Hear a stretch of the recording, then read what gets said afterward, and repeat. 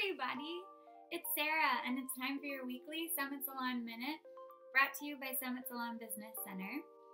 So, I hope that you had a great experience at Redken Symposium. To kick this week off, we have a kind of different blog going on this week. We are actually going to be talking about branding your salon company. And in order to talk about this discussion, instead of giving you tips or giving you an overview of what it means to brand something, we are actually taking Frank Gambuza's story of how he chose to brand his salon companies and how branding as a whole launched all of his different business ideas. Having a strong brand identity gave him the momentum to go forward and open other companies within his community. So a lot of people, when they think about branding, they feel kind of like boxed in. But no, I want to be for everyone. I want to be edgy and classy. I want to be, cool and conservative and all this stuff. And that's okay.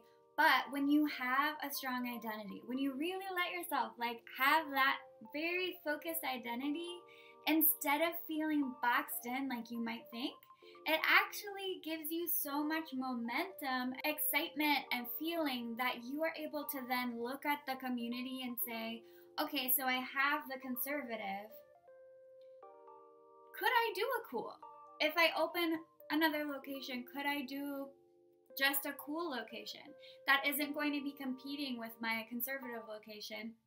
And now I'm serving way more people in my community. I'm setting myself up for really good success. And that is exactly what Frank Gambuza did. So hold on to your horses and read through for the full story. It's really awesome and very inspiring. And for this week's product of the week, we're going to do one of our brand new products, and it's called Magic of Momentum. And this really applies to this conversation because Frank used that momentum of getting success with that one brand.